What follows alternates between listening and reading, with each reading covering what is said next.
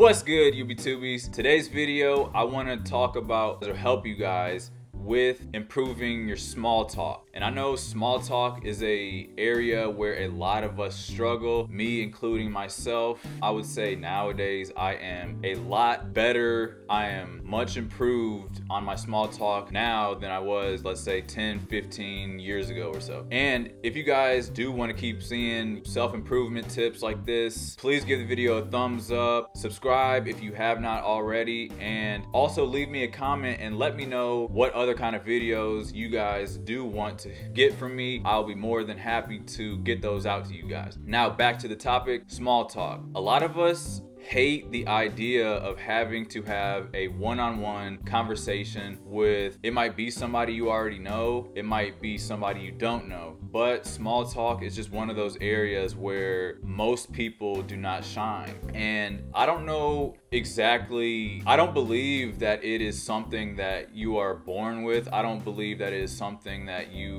one person has over the other person. Because if I use myself for example, I was quite arguably the shyest person in my elementary school, in my middle school. Arguably even in high school, I was still a very, very shy person. But I believe with practice comes greatness. And what I mean is the more that you get into it, the more that you sit down the more that you have these conversations with an individual person, you get to know them, you talk to them, you become more equipped with tools and questions, and you'll be able to, fly off the top, with questions and answers more quickly than you used to be. And you'll become more confident in your ability to engage in these, what would otherwise be awkward small talk. Now, my first tip with getting better with small talk is just the simple practice itself, because if you try to avoid these situations, how are you going to get better at them? So what I mean is, when you're at work,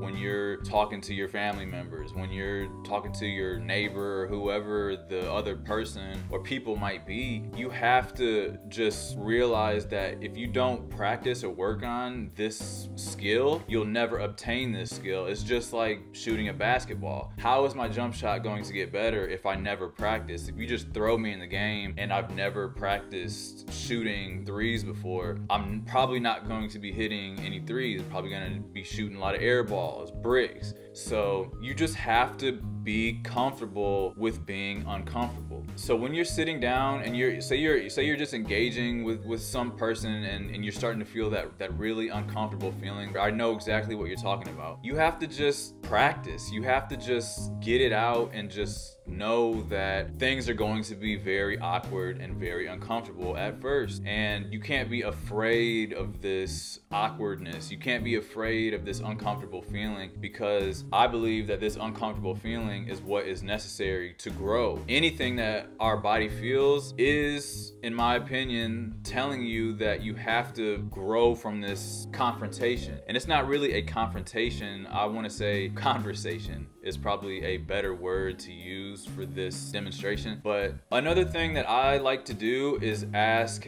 a ton of questions. I like to ask a crap load of questions to the other person standing or sitting across from me, because I think the conversation flows better when I am in control of where the conversation is going. And if it is, obviously if you're talking to somebody who is very easy to conversate with, the conversation itself is going to be a lot easier, if you know what I mean. But if you are talking to someone that is not really holding their weight, so to say, or is not really very conversational themselves, the best thing to do is just ask them questions. Just get to know them, starting with where you from, what kind of music do you listen to. Let me use the what kind of music you listen to, and just kind of, because basically what you're doing with small talk, you're grabbing one subject and you're kind of diving deeper. That's the way that I kind of look at it. You grab the one subject, like, who's your favorite artist? They might say Kodak Black or something, and it's like, oh, Kodak Black, now I have something to react to from that. So, oh, I went to a Kodak Black concert a couple years ago.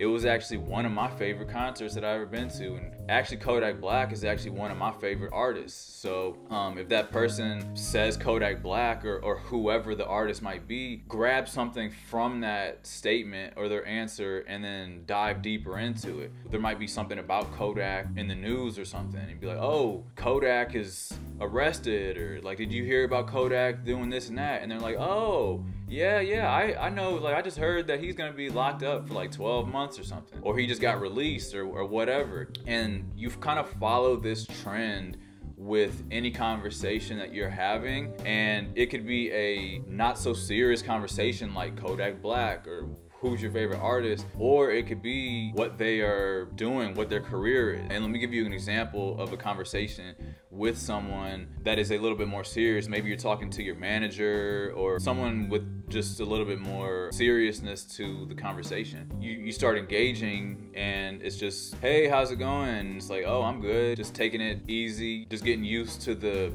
way things are with, you know, coronavirus and blah, blah, blah. And then they'll probably say something like, yeah, this thing is crazy. You know, we're all out of work and things are remote now. So from that, you already have, just from the first couple seconds of the conversation, you already have somewhat of a subject to talk about. And when you're grabbing onto this subject like coronavirus, which we are all a part of right now, you know, the COVID-19 pandemic stuff, we all have a similar experience, so you can talk about that for days, for hours, you know what I mean? So what you should take from this video is that small talk is really just about finding a subject that you guys find in common and then just diving deeper into it. So, oh, yeah, I mean, this thing has been difficult for everybody, you know, and then they'll be like, yeah, I had to sell a bunch of stuff. Be like, sell a bunch of stuff? Oh, when I left LA, I had to sell everything in my apartment, and I only had 24 hours or 48 hours to sell everything in my apartment before I left in one day. And then they're like, oh wow, you know, 24 hours is not that much time to sell everything. And then you're just like, yeah, I've never really been one of those people that just sell everything, but it was one of those things that needed to get done. And then they'll be like, yeah, I had to sell. It's not really that serious that your mind tries to tell you, or you being afraid of the conversation itself. It's not as serious as you might think, because a conversation at the end of the day with another human being is just a conversation. It's nothing to really be afraid of. It's just practicing over and over and over again with becoming one with your skill set. I mean, like I said, I'm coming from a place where I would just be in the classroom doing this, you know, not like the teacher would ask me a question, I would just nod my head yes or no, to the point now where it's like I look forward to small talk. Even it's a very different turnaround, and it's just you have to develop this confidence that I just want to learn something from this person. I want to know something about this person, whether they have relatively poor conversation skills or not. I still want to try to test my skill set and be able to just engage with anyone. And that's the kind of feeling that you need to have, is that you can engage with anyone, whether they be very shy or very outgoing. And it does help significantly when you are engaging with someone that is outgoing. I mean, that's obvious because your questions and answers are just bouncing back and forth very easily. But it's a lot more difficult when you're talking to someone who is not necessarily giving you any feedback. They're just giving you, you know, very short answers, very, you know, yeah, I don't know.